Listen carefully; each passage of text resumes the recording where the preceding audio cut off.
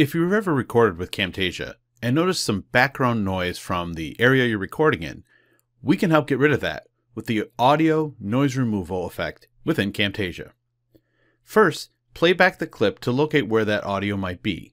This could be sustained sounds in your recording area, like fans or ambient noise, such as this.